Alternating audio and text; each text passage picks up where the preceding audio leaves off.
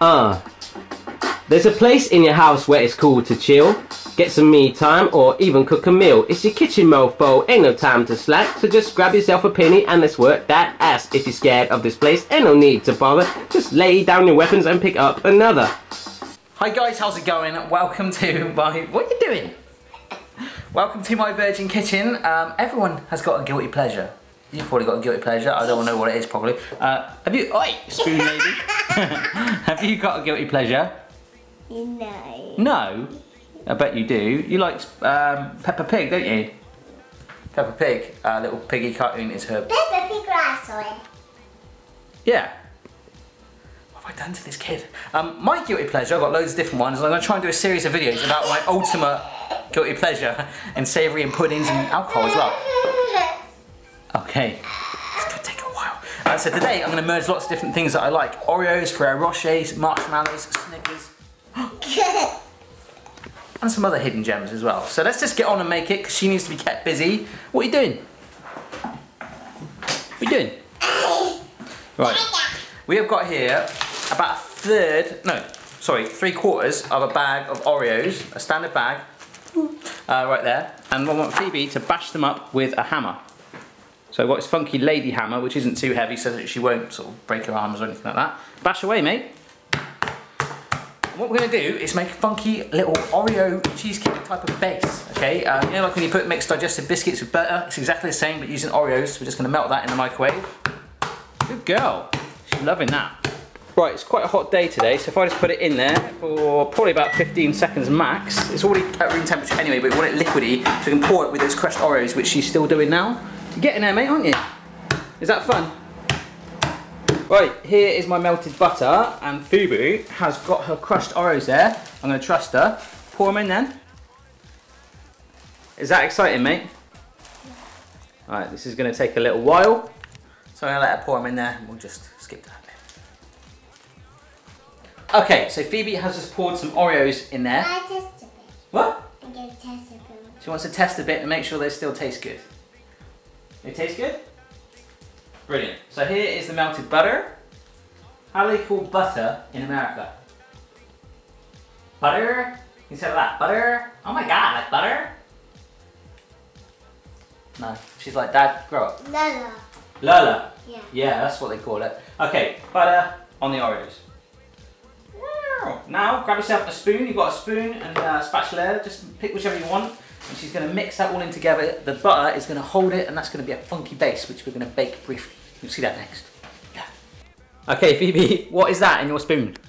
It's the biscuits and butter. It is, and I've already shown Phoebe what you need to do. We've got these, we're going to actually go for 6 cupcakes. And what we're doing is pressing it at the bottom, okay? I've already shown Phoebe how to do one like that. So cover all the gaps and then compress it down, like tap it with your spoon a little bit. Flatten it all in there. So do that to all of your cupcake case things. Yeah? Cool. Okay, Phoebe has done a wicked job on there and she's bashing it all down. Make sure it's all rammed and packed in there. Phoebe, let me look at your face a minute. Chocolate face. Have you been nibbling on some? Yeah. If it is rammed in there and you've got a little left over, there's no harm in having a little bit to eat. So I'm going to pick that up now. I'm going to pick up the tray right here. I'm going to put it in the oven down here. Here we go, in that goes. Literally about 5 minutes in there. And that'll just firm up the bases. And now we make the cake batter. Right, we're now going to move on to the cake batter. Phoebe has grabbed herself another bowl. Stop staring at the camera.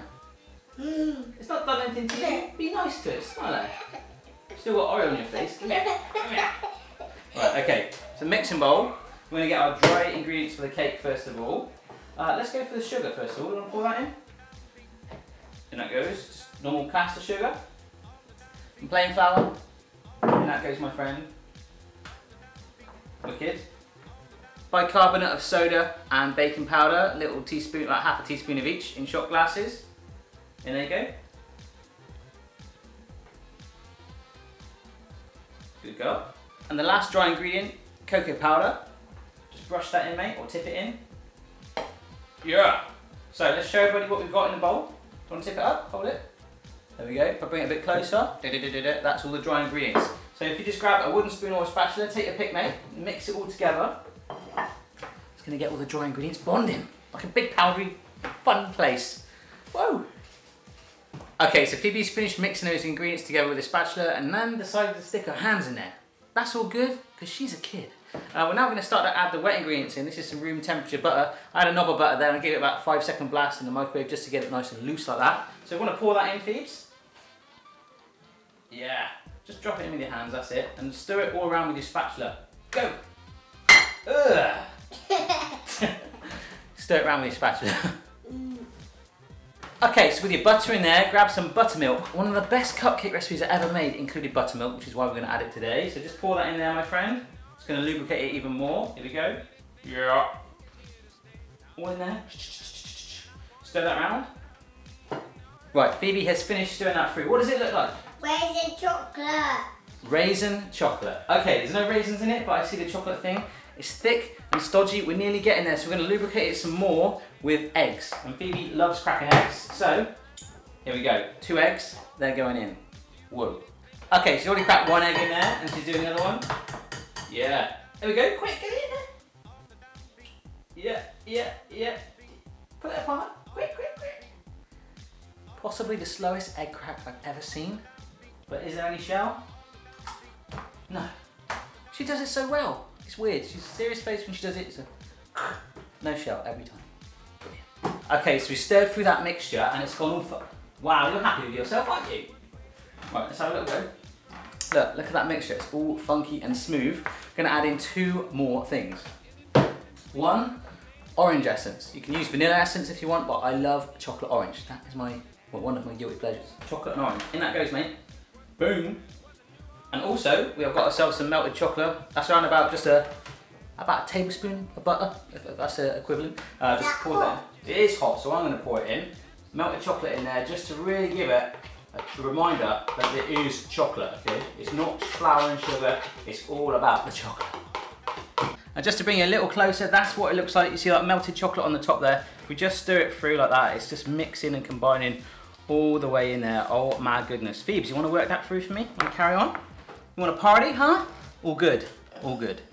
Okay, this is what is happening next. Phoebe is just trying her first ever Ferrero Rocher. Do you like it? How much do you like that?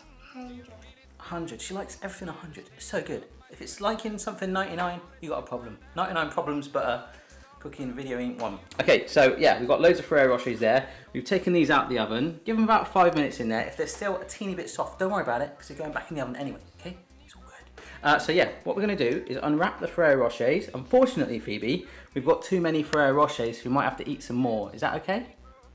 Yeah? You think you can handle that? Yeah. So what we'll do is, now that these are fully cooled down, Ferrero Rochers go in there, 1 in each one. Obviously take the wrappers off. Yeah, take the wrappers off. And then we'll top it up with our cake batter. Happy? Okay, so what we've done right now is we had Phoebe being a bit of a factory worker, unwrapping all of the Ferrero Rochers, and she sat 1 in each of them like that. See that? Just sat there like that. We need to add the cake batter on there. What she was doing a minute ago was kind of like from Willy Wonka and the Chocolate Factory, you know, with all the chocolate wrappers and then trying to get the golden ticket. That's what you would like. Yeah?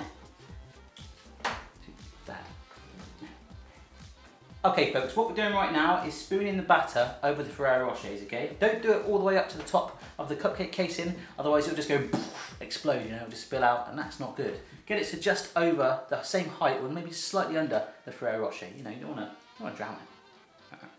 Right then folks, that is 6 of them done. A little bit messy, but you know, kids will be kids, it's all good. So just to show you, we've got plenty of the batter left and you can easily make another 6, no problems at all. But for this video, we just want to stick with these just to move on really. So yeah, these are going to go in the oven and she is eating the cake batter. Right here then folks, that is an oven, preheated to gas mark 5, and for 20 minutes we're going to shove these cupcake cases filled with Ferrero Rocher and Oreo base, oh my goodness, in there. You alright mate? You're in the zone? Stay away from the cooker. As you can see, they're not the cleanest, so try and get yours a little bit more neater, and we'll see you in about 20 minutes. Okay? Guys, it has been half an hour. I know I said 20 minutes, but I had to let them cool down a little bit. We have got some funky looking cakes right here. Look, I'll just show you. You've got that Oreo base there, the cake, and the Ferrero Rochers are sort of poked out. They're almost like nipples sticking out. So yeah, that's the nipple of the cake. But we can't end there. We move on. Phoebe has got a banana there, haven't you, mate? And what are you doing to it? Cutting it up. Cutting it up. She's going to cut it up into little chunks. I love banana. So we're going to put that on my guilty pleasure. I've also got a Snickers bar, which I thinly sliced, just there. I'm just going to put a piece of those on the end. Some more crushed Oreos. This is a tin of caramel, but you can actually make your own. You know, it's easy to do that, but you know, just buy it in a tin if you can get it. Don't endorse this product, but you know what I'm saying. And also some marshmallow fluff. I was mulling over using that or actual marshmallows and toasting it. But I'm going to go for marshmallow fluff today. I found it in the supermarket and I got excited.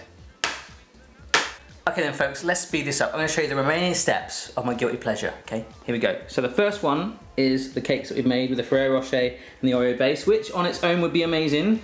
Add the caramel on top, boom, straight from the tin. Chunks of banana on there, and then cloak it in marshmallow fluff. In fact, cloaking, that does look a lot like a ghost looking like that, and that's the effect I want. I want it to droop like snow on a house or Christmas pudding kind of thing, you know what I'm saying, in the pictures with the holly on the top. No, but that's what it looks like, right?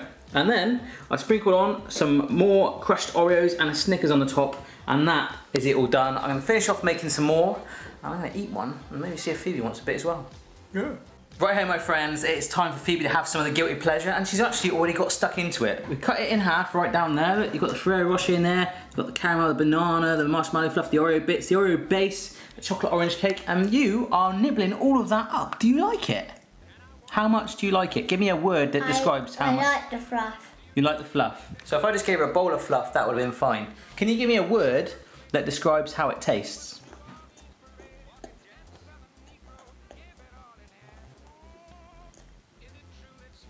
Her silence is golden. Not even a word, just a mouth opening like that.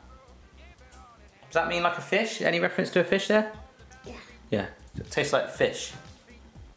So there we go, that is my guilty pleasure. I can't wait to have it. I love that droopiness of the fluff just dripping over there. Oh my goodness, I'm gonna eat all those, all of them. Phoebe's not gonna have any more of that. I'm gonna eat them all.